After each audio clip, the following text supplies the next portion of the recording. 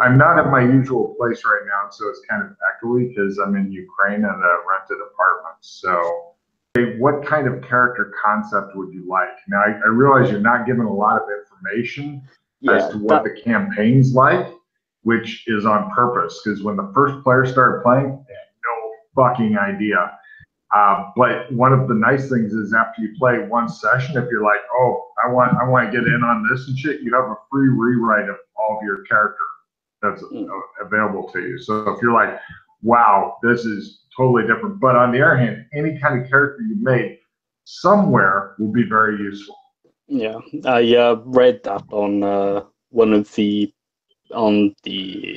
advice for newbies is sometimes it's good to take a useless skill because somewhere down the road you'll be a god at it.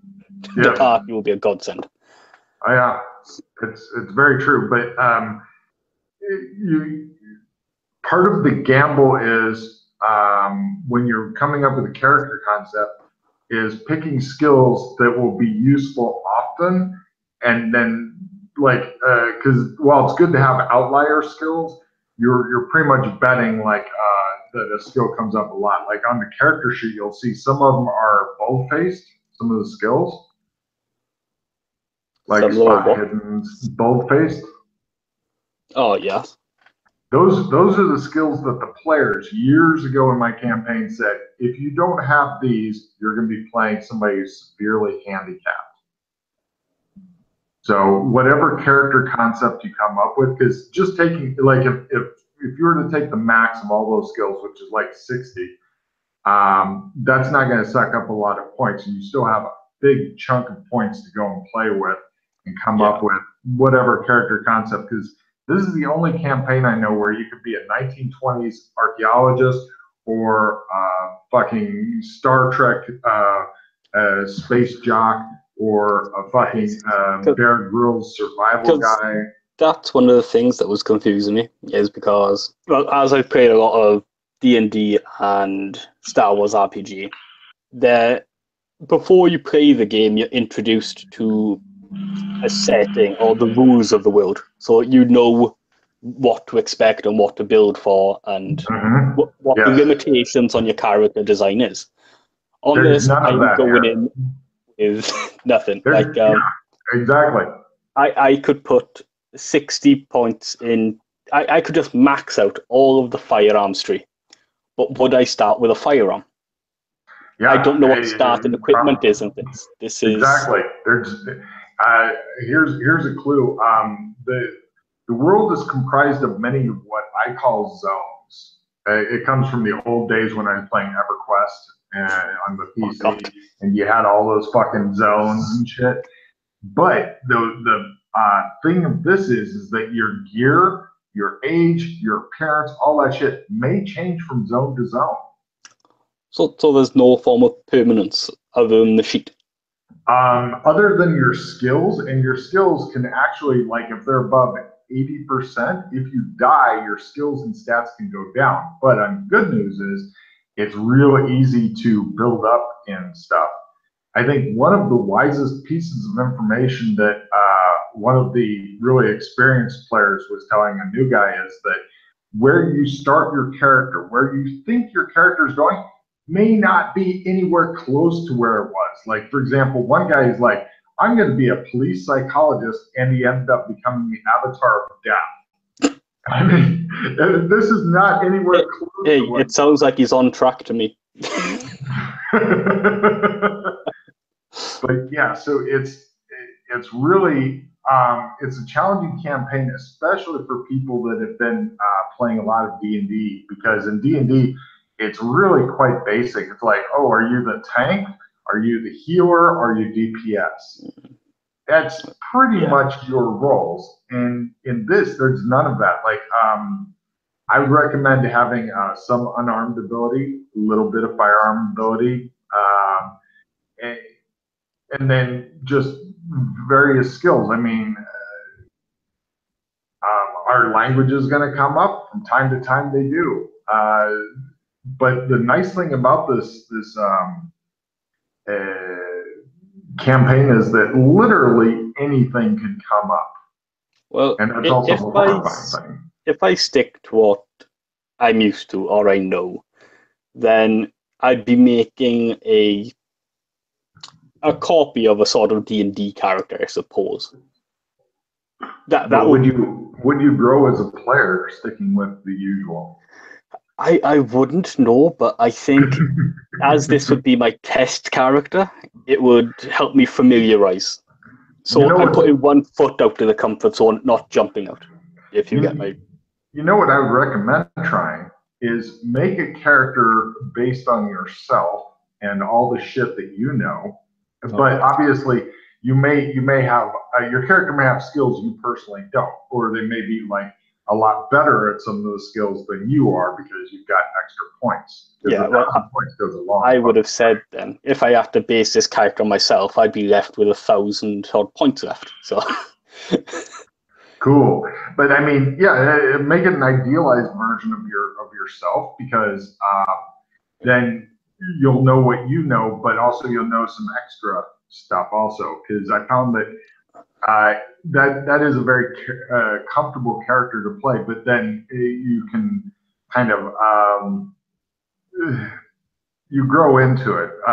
As far as all my gaming stuff, everything that goes on in my games is very long-term stuff. Until somebody's played their character 5 or 10 sessions, I really don't feel like they have necessarily gotten into their character and stuff, which is different than a lot of people these days who are playing one-shots. Yeah. You know, well, if I was to build an idealized version of myself in this, I would be very mechanical, I suppose you would say, as I'm an engineer. So okay.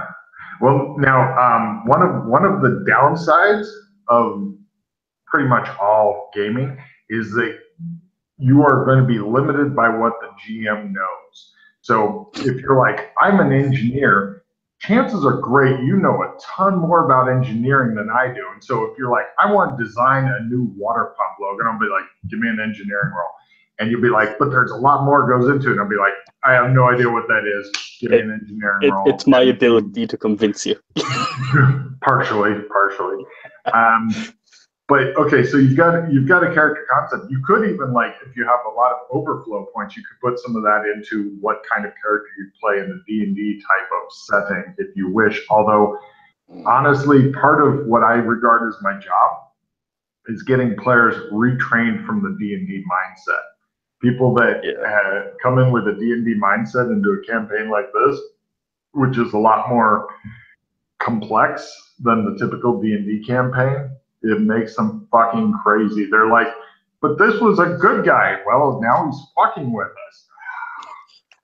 I've forgotten who we were supposed to go, and the air player pulling out a 70-page filled notebook and going, hold on, I've got it here. And he tells you the guy's name from 8 sessions ago that, you know, this comes up as a vital clue. And the air player's like, yeah, I got that. And you're like, what the fuck is going on? You know? So yeah, it's a complex campaign, but the rules are simple. Well, I can guarantee this, Jay. Once you've played once, you'll be like, oh, fucking simple rules. Especially if you're an engineer. I'm assuming you have basic math, which is all you really need to operate this. Yeah. There's no books you need to buy. None of that shit. There's no charts you need to look at. You're like, I made my roll under half, Logan, because I can divide 30 in 2 quickly off the top of my head. This puts me ahead of some of your other gamers. Yeah. See what I mean? Yeah. If I'm going by the sheet now. Okay. I think it's not the skill points, but the, I guess, stat points. Okay, you're looking at the willpower, learning, essence, sanity thing? Yes. Okay. I'm curious exactly how often and how they would be used. Because from what I've seen, it's sanity is a bit ambiguous about what it's meant to do. Well, hold on. Before we get going, you're already using the feat sheet. Cool. Yeah. This is not going to be the pretty sheet that the other one is, just to let you know. But I'm used to working in Excel and things, so it's nice for a quick reference, especially because it's all laid out. Oh, it's a non-combat skill. Let me just look it up in alphabetical order. Oh, there it is. This is my thing. Okay, well let me run through what the different stats are and stuff. Yes, I suspect this will be a useful video for people. Willpower is pretty much what it says on the tin. It's how much mental oomph you have, and that comes up for a lot of different stuff. By the way, part of the thing of this campaign that you will quickly find is the players are trying to figure out why the game world is as it is. Right. Exploration is a huge deal in this, not just for like, oh, there's this over there, but why in the fuck does this happen? This doesn't happen in the real world. Why does it happen here? Willpower. Also, willpower is your hit points. So the more willpower you've got. Now, all of your stats, as you can see in the red boxes there, they all start at 10, except for sanity, which we'll get to in a second. Learning is a fucking amazing stat. Willpower is easy to build up during the game. Learning is also easy to build up. Your learning stat, whatever that is your base, unless the base is higher. Like, for example, pistol is a base of 20.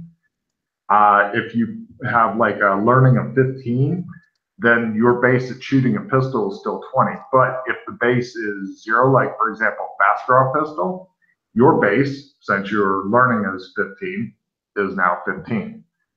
Okay, so essence. Essence is your mojo, your magical stuff. Essence is kind of a bitch to build up compared to the others, but it makes a difference if your character gets spells or when they get spells. Unlike D&D, everybody can get spells. You'd be wearing metal armor, wielding 2 pistols, and casting fucking spells in this game.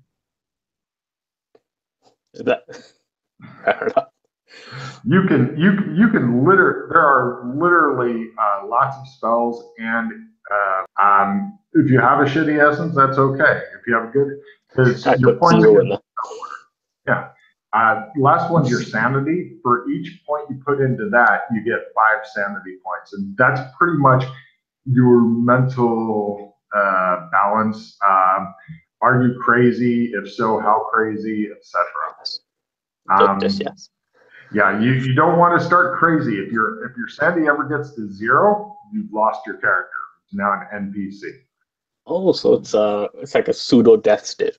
Generally, if you do good guy shit, you gain sanity because you're helping people and all that. If you go around murdering people, you're going to lose sanity because you're a murderer. And so. Yeah, and I've seen on the post that you don't like murderers or party killers. So yeah, this is not a good game to PvP in, but the rest of the world is so fucking detailed and shit like that. There's no good reason. There's always somebody out there who needs some killing, and so I'm sure you can go find them. Oh yes. Well, so as for the rest of the skills, you're also putting the points into the green boxes, same as before. But under the points allocated and stuff like that, and then it shows like how many. For example, if you were to have your skill total be at 20% in fast draw slung weapon, for example, under the red box, the points allocated, it would show 6. That's how many of your 2,000 initial skill points you used to buy that. Right. Does that make sense? Yeah. Cool. So. I'm guessing that under fast draw pistol and fast draw sling, it's heavy weapon. You just put HY weapon on the sheet. So. Oh yeah, it'd be heavy weapon and then fill in the blank, like right. mounted machine gun, mounted rocket launcher, whatever. Yeah. But honestly, Again, you might find, or actually in this campaign, you will find like a skill like, say, empathy, so much more useful than rifle. Because not every character needs to die, or not all problems are solved with violence. Well, no, you'll use empathy pretty much on a daily basis because that's dealing with humans and shit. Some skills that are good to take, pretty much I would pick like a firearm and a held weapon. Now, this is a pretty simple system. So the smaller the weapon, the less damage it does. In real life, knives are fucking nasty. You can fucking kill somebody with a knife without any real problem, or even an ice pick. In this game, you're looking at like a D4 damage as opposed to sword that does D8. Because simple system, right? Yeah, you gotta balance it somehow. Yeah. Well, I mean, if you look at the hit points, humans have between 10 and 20. Because 20 is as high as your stat can get. Is armor used in this game? It is, but it's weird. What armor would do is, let's say there's two kinds here, magic or non-magic. You get non-magic armor, it doesn't matter if it's leather, plate, chain, whatever, it doesn't matter. It reduces the die size by 1. So if somebody hits you with a sword instead of D8, they do a D6. If you have magic on top of normal, then it would reduce it 1 more die. So now you're down to a D4. What about armor? Pardon? Ammo for guns. Oh, ammo. As long as you put some in, it's all good. So I'm just wondering if I'd like to restock ammo, or is it just magically? Oh no, an ever shooting gun. The rule with guns is if the GM ever says how many rounds do you have left, and you can't instantly answer, the answer is 0. To go the quick fast draw pistol, because I'm guessing that would give me, in D&D terms, some kind of initiative bonus in combat. Yeah, actually what it does is in the system, if you don't have fast draw, or if you're not trying to roll it, and you go round 1, what do? I pull out my gun. That's you're done. Now, round 2, what do? I shoot somebody. So yeah, having fast draw is helpful, but if you know that shit is coming up that's going to be bad and you pull out your gun ahead of time, like I think I might be shooting somebody soon, I'll pull out my gun and just hold it near my leg. That you've gotten around the fast draw button. Right. I want to say the word pacifist, but I'd probably play the more boring as shit. Yeah, I'd probably play the more support role character. Well, what I always tell people do is pick up a held weapon, a little bit of natural weapons, because I mean, picking up unarmed or grapple, or possibly martial arts, this is not a huge point expenditure. And if you pick up like pistol and then some sort of weapon, held weapon, then if combat time comes, you're not sitting there with your finger in. Yeah, under natural weapons, I see that luck is listed. Yes, I would personally recommend like the dexterity, luck, strength, constitution. Those are all wonderful stats. They may eventually become bold-faced, but they're new because I've redone the way stats work a year ago, something like that, and for this new campaign. So yeah, those are all good in my opinion. But their base is really high, so if you don't start with them, you've still got a decent base. So what would luck do? Like for example, if somebody walked in the store and say, "I need a Coleman lantern," and it wasn't a camping store, I'd be like, "I don't know if they sell that. Give me a luck roll." Right. Great, yeah, they just happen to have them. You can buy them here. So, yeah, I'm putting 35 points into that. it's never a bad thing to be lucky. So on points allocated, I've put 35 in. Then I add the base, which puts me up to 60, which is the maximum I can make on character gen, right? When you put them in, if you put it into the green box and you type in 60, then it automatically in the red box shows 35. And if you go up to your remaining skill point box near the stats at the top, that tells you exactly how many points you have left. This is the beauty of the Pete sheet. It computes it for you. However, I've discovered that if you accidentally put something in the red box, then hit delete, then you've gotten rid of the formula that used to be in there. And yeah, which is what I just did. So I just had to retype 35 in. Luckily, it's still deducted. So. Oh, cool. So yeah, and then let's see. I would quickly go through just to make sure that you do it to all the bold-faced shit, and max out all the bold stuff. Is it? Yeah, I'd put them all at 60. You're not gonna complain that you did that. I guarantee it. You're not gonna go, wow, that was a waste of points having sprinting when that thing was chasing me.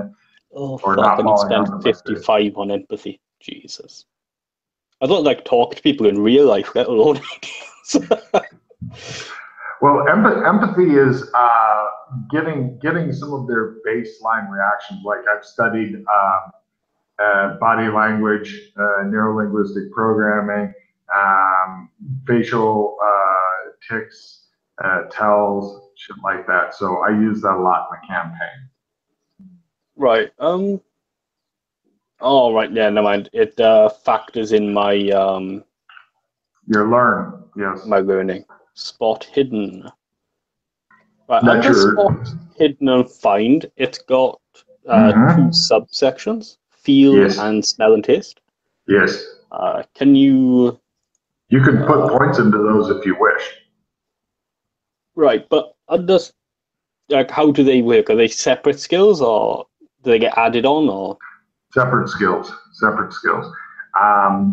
They come up less often, but because it's part of your senses, why isn't listen there? I don't fucking know.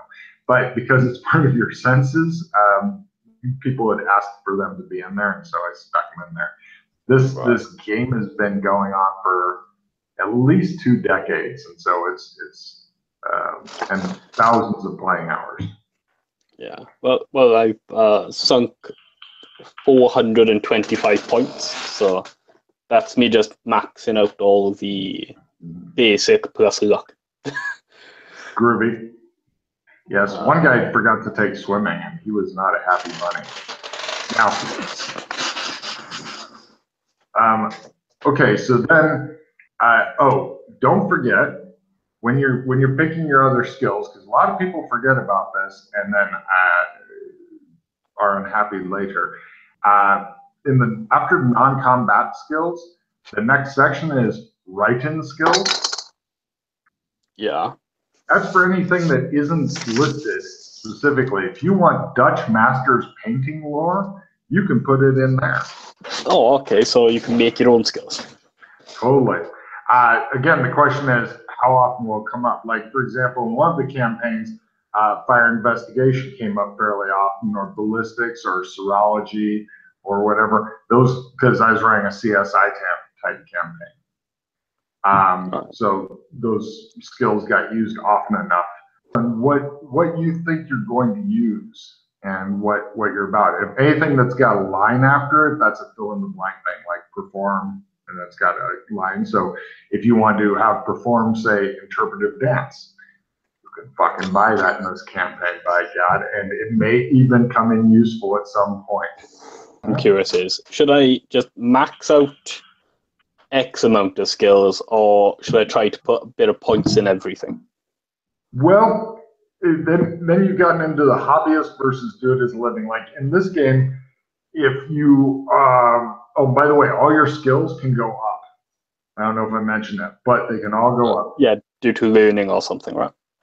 Kind of. I'll explain that in a second, but there's 3 different levels generally of skill. Like if you've got a 30%-ish or so, you're considered a hobbyist. If you make it, if you don't, if you've got 60, then that's considered do it as a living. 90% is kind of an expert. The way that the skill rolls work is, let's say you've got 60% in spot hidden. We use roll 20, and so in the roll 20 dice thing, you roll a percentage, and if you get a 60 or less, generally speaking, you've made your skill roll. If you roll over that, it's a fail. There's also some extra stuff with making it critical or a fumble, but That's generally how it is. If it's a really hard thing, like you're trying to see somebody in a reflection of a fucking shined metal thing, you might be at like half or negative 30, which if you got 60, either way it's 30. But if you make that, now if you make your skill, then you put a little tick next to the skill. And since you're using a spreadsheet, I have no idea how you do it, but you put a little tick next to the skill. I could probably insert the symbol. Great. And at the end of the game session, when you're rolling to see if your skill goes up, all you have to do is fail the skill roll. So if you've got 60 and you roll a 61 or higher on your percentage dice, that means it'll go up by a d6. If you roll 60% or lower, it doesn't go up and you erase the tick either way. So the lower you've got the skill, the easier it is to increase. And the higher it is, the harder it is to increase. I think that's one of the hardest things for new players in the system is you can literally make whatever fucking weird shit you wanted. The only thing you can't start with is spells, but they're pretty easy to get, especially since the air players have been in the campaign for a while and they've learned some spells, so you can get them to teach you spells. And if you had a high teaching and some spells, because your skills go up fast enough in this where you can't teach somebody a different skill, but you can teach them spells. There's such a variety of different character types in this that you really can't go wrong. Pretty much just spending your skill points is one of those things that it may take you a while, and then you'll question your sanity. And then you'll go back and you'll go, oh, do I really need this? Because I want the extra points in this other thing. And how useful is the skill and all that? But honestly, with the free rewrite and stuff, I wouldn't worry hugely about it. Something else that I recommend for people to do is after you make your character, put it into some format where people can look at it easily and stick it up on the HC boards. Earlier, you mentioned dexterity, strength, and constitution. Yes. What would they be used in situation-wise? Let's see. Dexterity is dex, maneuver, and dodge. So if something too big to parry, because parry is a different skill. Parry is a totally separate skill than sword attack. I've taken my unarmed parry, fist block. So good. If something too big to fist block, like a tree is falling on you because somebody else pushed it onto you, you can't really fist block a tree, so that's a dodge roll right there.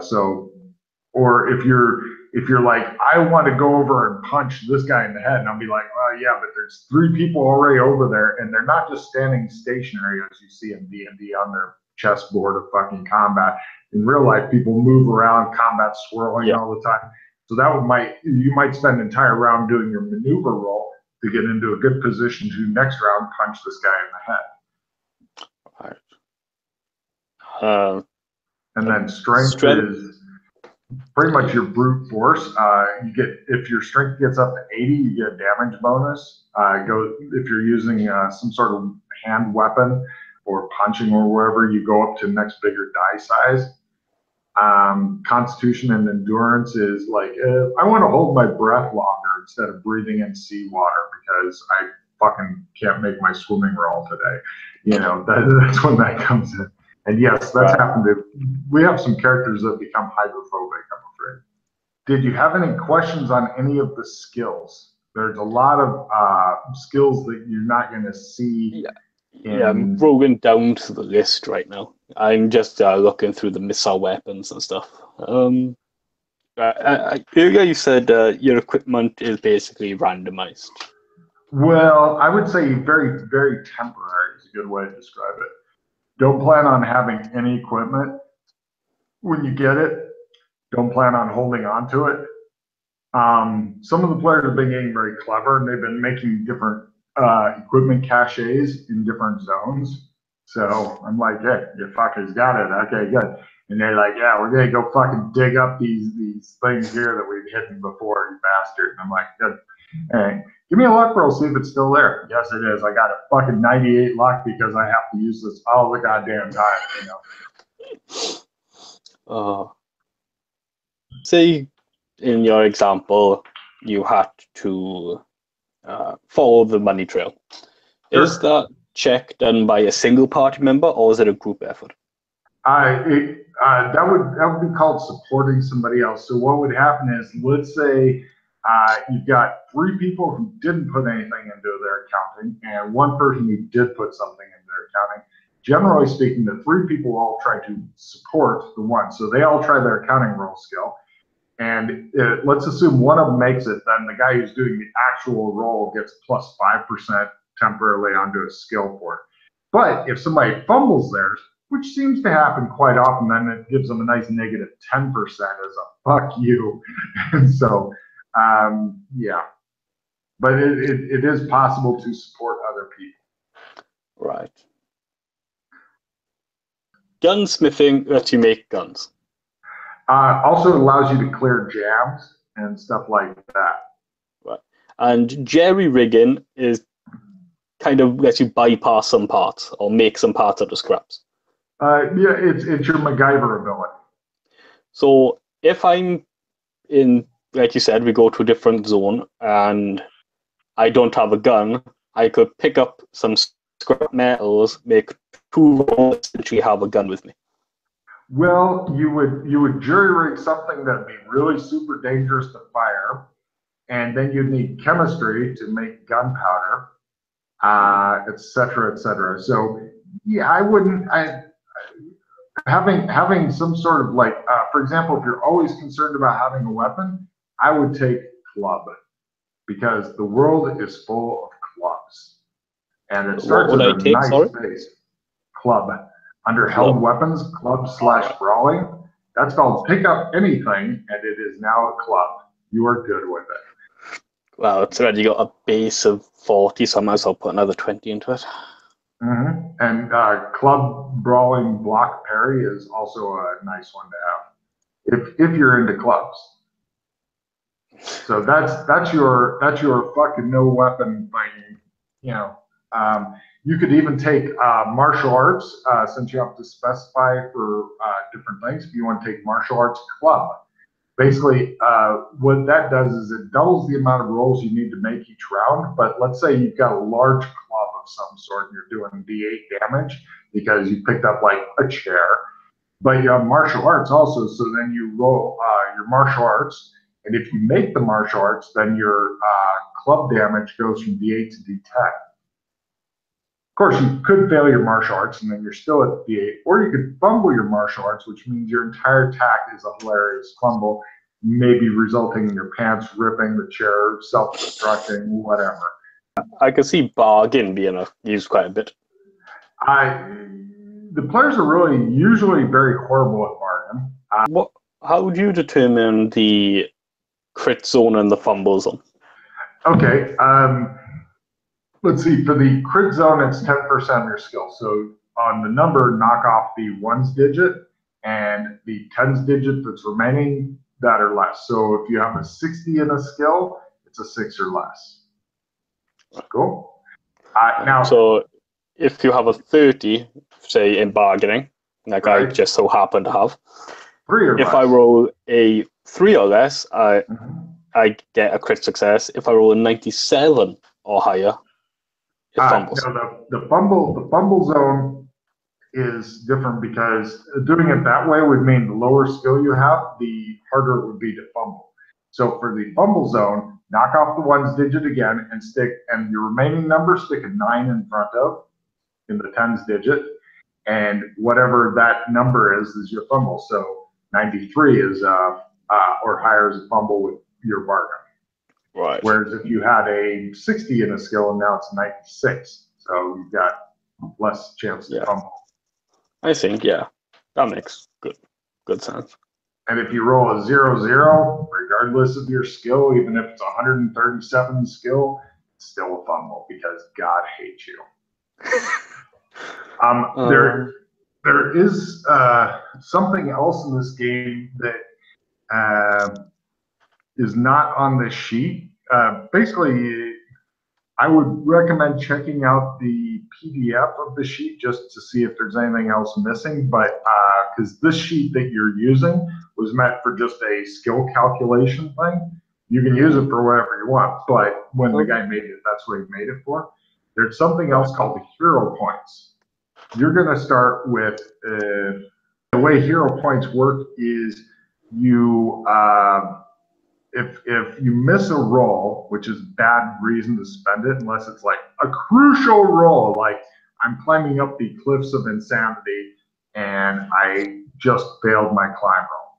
That's a good time. Basically, the only time good to spend a hero point is when death is on the line. A lot of new players spend them on just stupid shit. It's like, oh, I made my, or I failed my lore Zeppelin skill. I need to make every roll. I'm going to fucking spend a hero point on that. Not recommended. But, or if somebody shoots you and is going to cause damage, I'm like, you're going to take 8 damage. You can spend a hero point and say he missed by that much. So, you start off with some number of those. Oh, I think it's equal to your essence. But also there's another skill called Conceal, Camouflage, and Holdup. That is hiding shit, whether you're hiding shit under a pile of leaves, hiding your car under a camouflage netting, hiding your pistol on you so that people, like, sleight of hand in this game is under prestidigitation. I also recommend counter surveillance. That is the am I being followed? It generally only works well if it's a very small amount of people that are following you, but if you've got a team following you with different vehicles that are trading out spaces and shit, you're fucked. And will you tell us to roll for counter surveillance, or would we have to say, is anyone following us? That is a brilliant question. It could work both ways. Like generally, if I have to ask you to roll for it, then it's too late. Yeah, or I'll put you like a -30 or half skill. But if you go, hey, let's make sure we're not being followed, then I would say, okay, cool, good idea. Give me a counter surveillance roll. So, are there any passive skills in the game, or they're all active? They're all pretty active skills, honestly. Although sometimes I will ask for somebody to roll something. Like for example, if I know people are having a conversation that may be of interest nearby, I will say, give me a listen roll, and then you may get part of that conversation and stuff. Other skills that are they don't come up often, but when they do, you're happy you've got them. Are things like scuba and what was the other one that people are always bitching about? Parachute. Yeah, because those have come up. They don't come up often, but you can always tell who doesn't have parachuting skill when they start blowing through hero points before the ground comes up to meet them.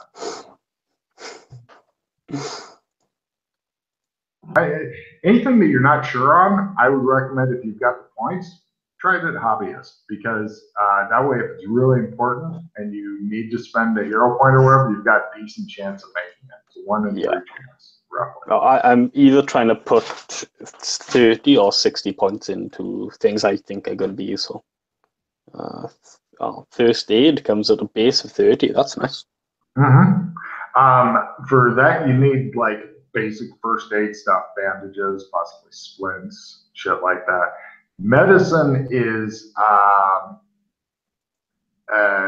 you need a hospital operating table, shit like that. And the linguistics, that's just how well I can understand people, or?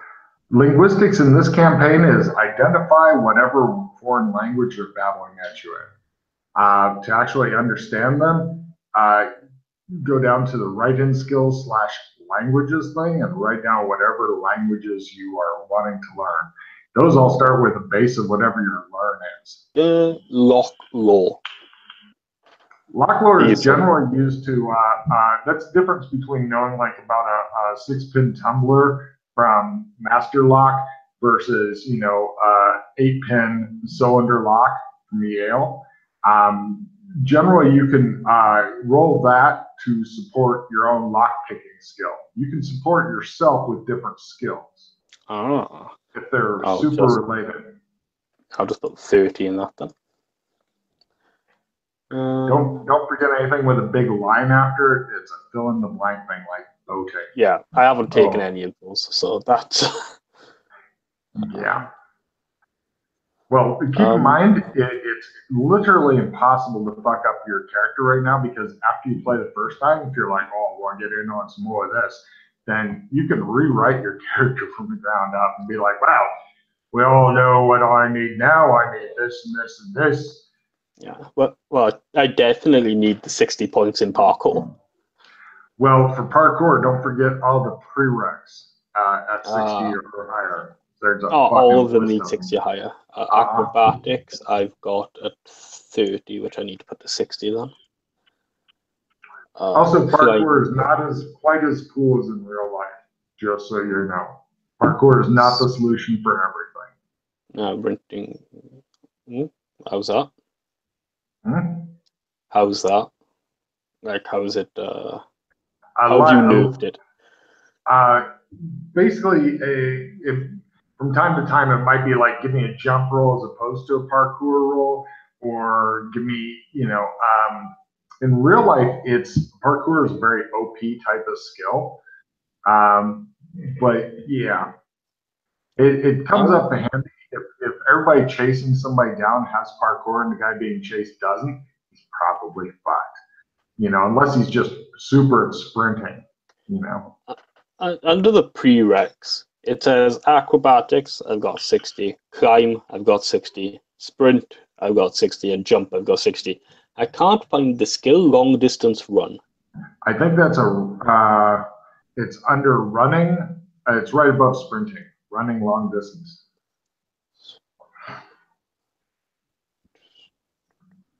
Oh, there we go. But also keep in mind, because you're wanting to do different things, I've tried to do parkour at least once. A lot of people like to yell parkour before rolling it for whatever reason. Their characters are yelling parkour. And then parkour. Yeah. But because of the nature of these skills, if you do the parkour and you get a check in it, then I would ignore parkour after that and go, I'm going to go for a running long distance, chase this guy down, because you want to check in that also. See what I mean? Because you're wanting to get as many different checks as possible. Yes. People always look at this. I don't start in any languages. You start with English as a native language. You're not going to need to roll on it, but everything else will be at your learned skill. Right. I'll save some points for that. Is there any languages I should pick up? Or my personal opinion as a world traveler is that there are the big 5 languages, which are always useful. Those are English, Russian, Arabic, French, and Spanish. You wouldn't put Mandarin on your list? Mandarin is a good one for a number of people. However, in real life, whenever I encounter Chinese people, either they speak English or their tour guide does, because Chinese are notorious for being in huge fucking groups following the tour guide. Yeah. Safe cracking, I probably need 60. Now, keep in mind, real life safe cracking, you're looking at least an hour. At least an hour. Yeah. Possibly with drills, etc. Drills, chemicals, shit like that. Chemistry is always a good one for doing that stuff. I did put chemistry into that. So you're saying instead of me safe cracking, just use thermite? Well, using thermite is a part of safe cracking, because otherwise people aren't familiar with it. Usually end up liquefying whatever's inside the safe, because by God, they can use their demolition skill to get into the safe. They're just doing it badly. But if you're the problem with playing a thief type character is there's a lot of different shit: security system floors, safe cracking, lockpicking, electronic, etc., etc. I've tried to take a lot of them, but the point to drain is quite severe.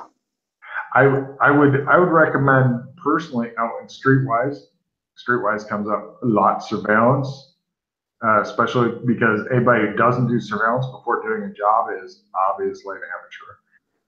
But what I recommend is for like a lot of your skills, just doing a 30 and then trying to support other people is a great way to do it, because then it's not all on you and you can build up your skills. Tracking and trapping. They can be super useful if you're out in the wilderness. So it wouldn't be like urban tracking. Unfortunately, unless the guy's got like muddy feet or something, tracks are not really left on pavement or concrete. I was thinking more if, like in an example you used before, where if we're parkouring and we're running after each other, would I be able to tell like which way he went? Or not unless there was something, like if there was sand or something on the rooftop and it was scuffed, maybe, or if their sneaker left a scuff. But you know, it's when you're not dealing with soil and stuff, then it's really super hard to track. Basically, you're looking for changes recently made in the environment, and that's really hard because the environment, like concrete and stuff, doesn't really change. And a special thing with languages, if you have it at 60% or higher, if you are during an adventure and you make your, for example, Latin roll, for the rest of the adventure, you're fine with Latin.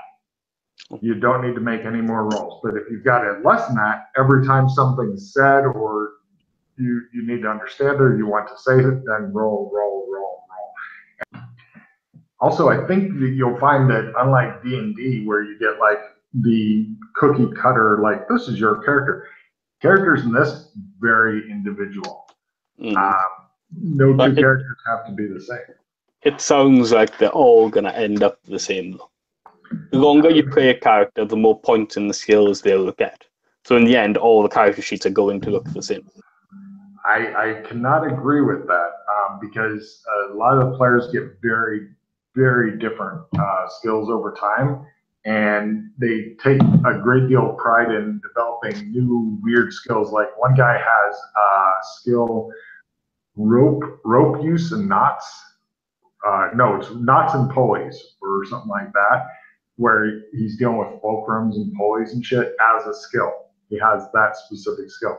One guy picked up 6 or 7 new skills that were all write-ins in one game session because he had to keep making these stupid, he was trying to do some insane shit and he kept making his rolls at his learn. So I would say that a lot of, like, for example, the boldface skills, I agree. You're eventually going to have 60 or 80% in all the boldface shit. But the other shit, maybe not. You may pick up, like, for example, if you take heavy weapon machine gun, you're probably the only person in the game who's got that skill. Will it come up if you get hold of one? Yes. But I think the outlier skills are huge. Everybody's going to have at least 10 or 20 different skills that nobody else will have, unless they're sticking very much to just what's on the sheet and not trying anything weird. Forgery? Forgery is good depending on what kind of forgery itself that you're wanting to get into. There are many different kinds of forgery.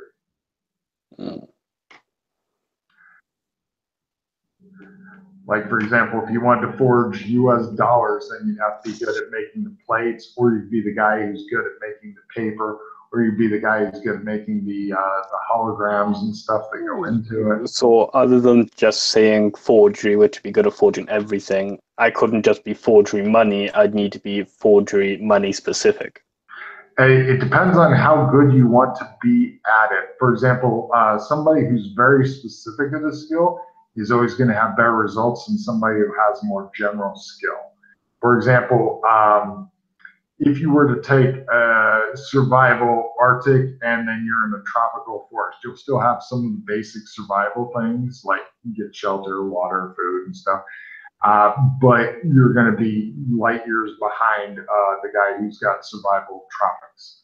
If you take like forgery money, then you're never going to know what you're going to need until you've got time to sit there and look at their money and experiment with different shit and all that, come up with the right kind of things. Is this printed with plates? Is it pouring in coins? How are they doing it? You know, there's also something else called climatization in this game, where, for example, Streetwise. Streetwise is knowing who to talk to get various illegal goods and services.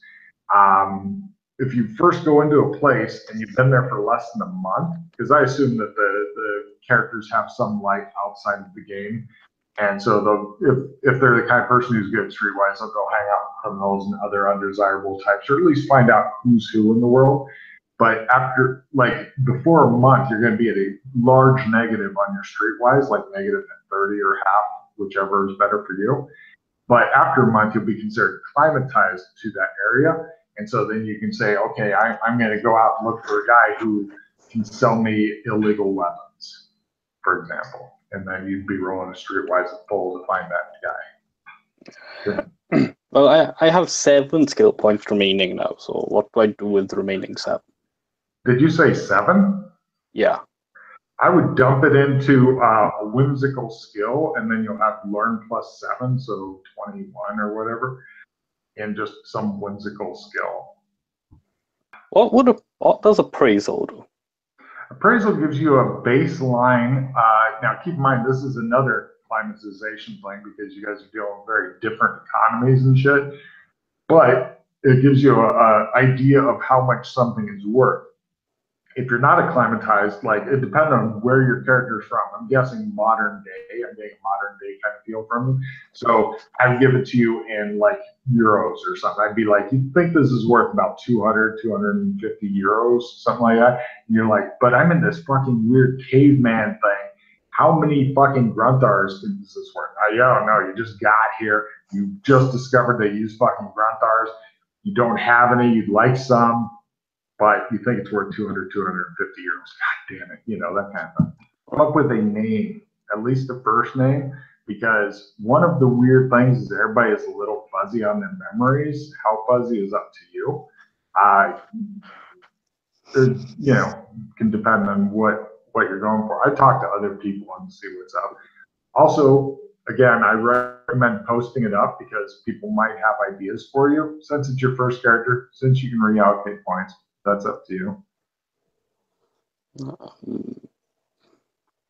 Believe me, you're not going to shock anybody with the character. They may give you some really good ideas, and they may say, I wouldn't put points into this, but I would put them into this. You'll be like, oh, why? Because Logan's an idiot. He doesn't know that this skill does anything, but he knows about this skill, and he'll call on that a lot more, for example. Starting gear, literally none.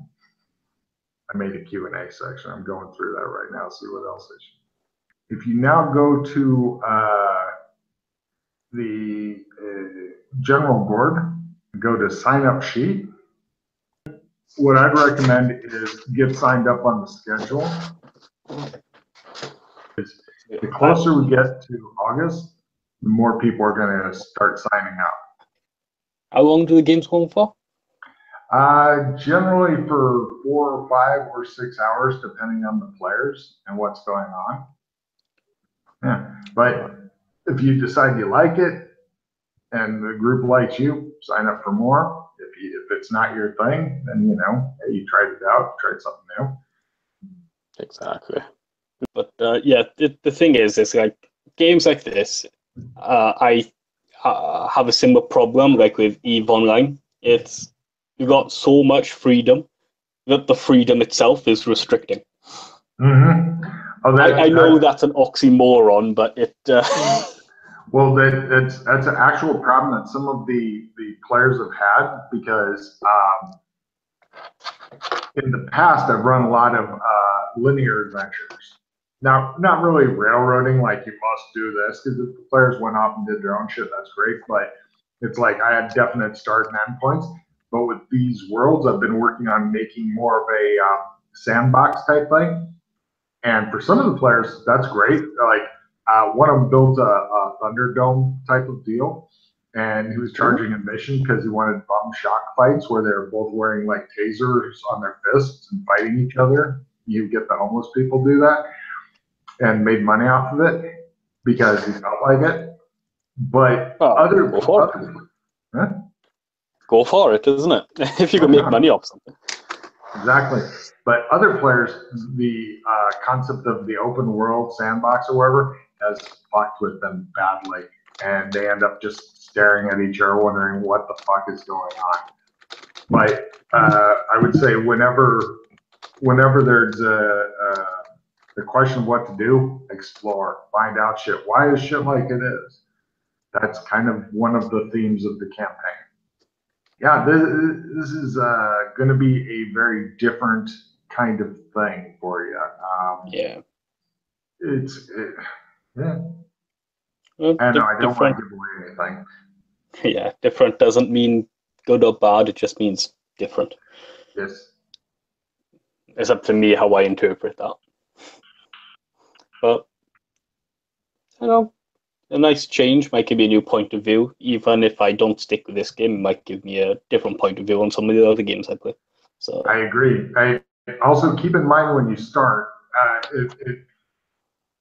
every zone is very different. To give you an idea of some of the kind of places that they've been in the past, they've done some cyberpunk shit. They went to a Smurf land. They went to an Old West ruled by women. They went to a 1950s soap opera. I mean, there's a lot of different shit. So when you find the starting thing, don't think, oh, this is always what's about. No, everything's fucking different everywhere.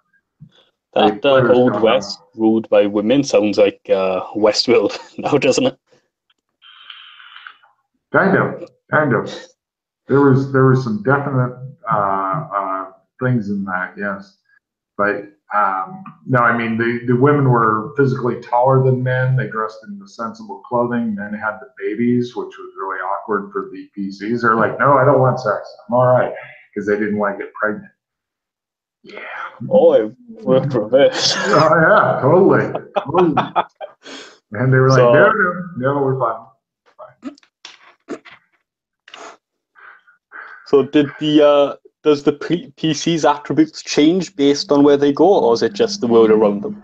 It's mainly the world around them, although from time to time, some things may change. Like, for example, if I had an avatar world, I don't, you'd be really tall and blue. Yes. Yeah. Well, eventually, I would like it where I had so many zones that to try to describe all of them would take too long, and so. The problem I find with this game is it's the freedom of what you can do is what makes it awkward. It's like I like to have a clear goal in mind, sort of. And it sounds like, from what I've heard so far, that's not exactly the case. It depends. One of the things I'm trying to build into the different zones is more mission givers, where if the PCs can find those, they can go, what do you need done? They don't have a big exclamation point above their head, but or another good way to do it is, one of the interesting things about this is people shift groups around, like who they play with can shift. Like, for example, let's say on August 9th, Sabaton, who's a new person I've never played with, doesn't show up or drops out or whatever. We have something called sharking, which means that if somebody's available and they're hanging out on the internet, they'll send me a message and they'll go, hey, Logan, if somebody doesn't show up for this session, I'm in. And everybody has till 15 minutes after start time. And if they're not there by then, if somebody else is lurking, sharking, then that person can get their spot, right? Yeah. And so let's say you weren't sure on what your goal should be, and you end up playing with like Chris and Matt, two really experienced players, and you said, hey guys, what's going on? And then they told you, and you go, what do you need me to do? Like when I'm playing to make shit happen, they might be like, we need you to investigate this area because we don't have time to, and we need to know what the fuck this guy is up to, for example.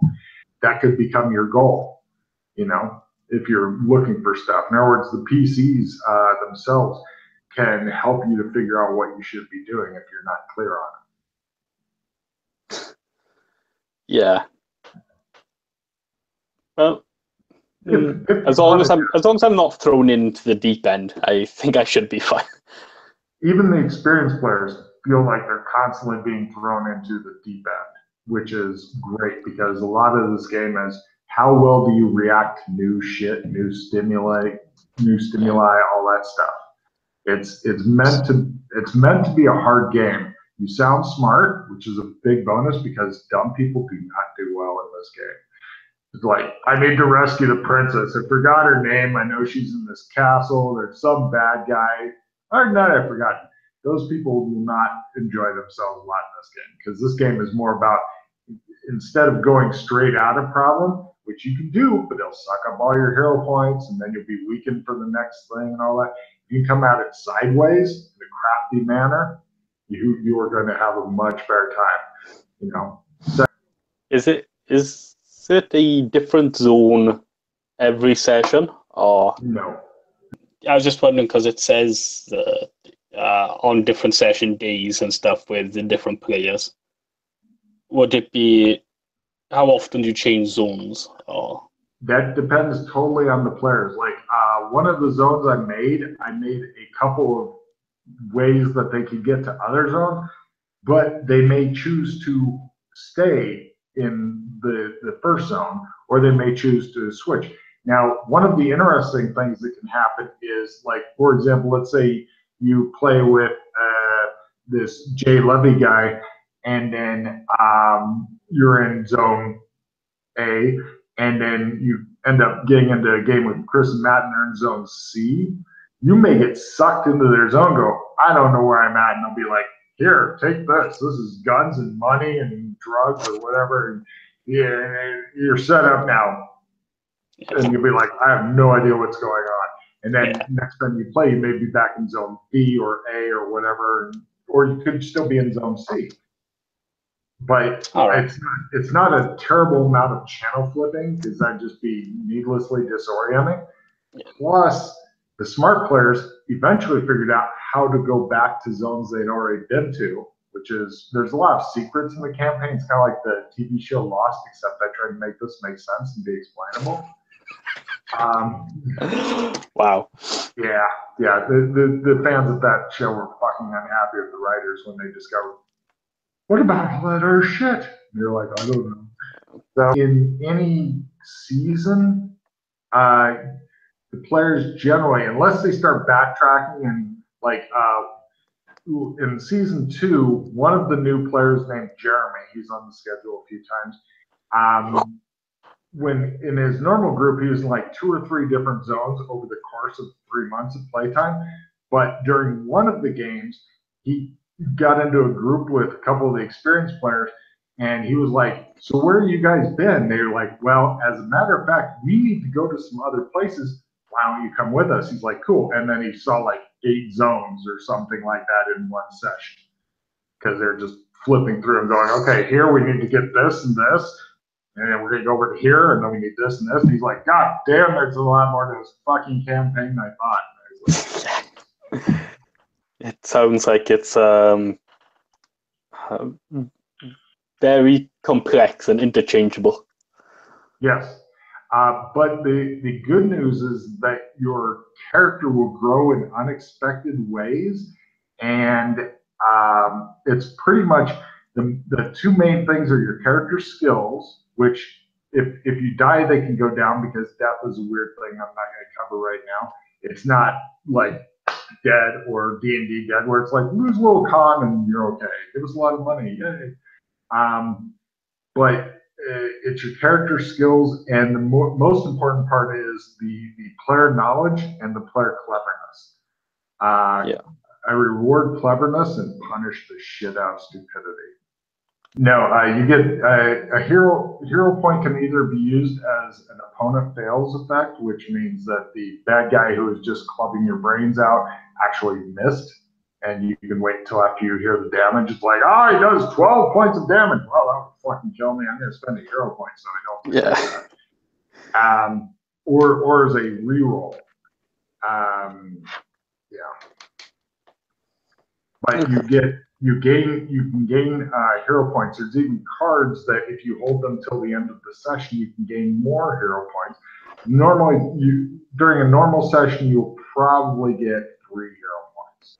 Got under 10. The more under 10 you've got, the closer to death you are. Of course, death if you run out of hero points, do you die? Or? No. If you run out of hero points, though, when somebody shoots you, then you're definitely taking the damage. You can't spend a hero point to negate it, in other words. Or if you miss your climb roll on the cliffs of insanity, you're going to go splat. Can you spend your hero points for someone else? No. Like if I crept up when someone was sleeping, and with my knife, I just wanted. Yeah, even then, it probably you would get extra damage, but it wouldn't be a for sure kill. Again, simple system. Yeah, it sounds like most of the stuff that I wanted to know is sort of been answered now. The rest is just down to experience. Yeah. Usually, after somebody's played one session, they've got a pretty good idea of how the game is played. After 3 sessions, they normally don't have any more questions about how the game is played unless it's something really super rare or specific or whatever. So yeah, not a hard game. I'd rather have a complicated plot than a complicated system. If there's nothing else, then I'm going to log off, chop this up, and make it into a training video for other people. Okay, I'm the best man. Thank you, Jay. I thought.